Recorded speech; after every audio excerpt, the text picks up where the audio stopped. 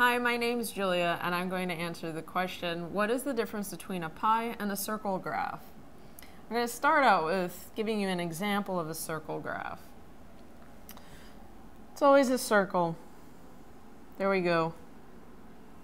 Kind of predictable. A circle graph displays data that you've collected. For example, let's say we polled some kindergartners and we asked them what their favorite flavor of ice cream was. And we found out that half of them loved chocolate. So half of this circle is chocolate. And then a quarter of the students said that their favorite was vanilla.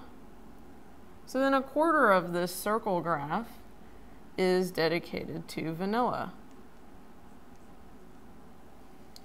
Then an eighth of our students said that they preferred strawberry.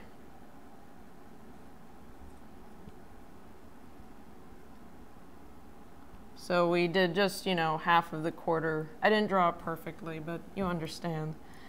And then this other eighth, the remaining eighth, we found kids really liked mint chocolate chip.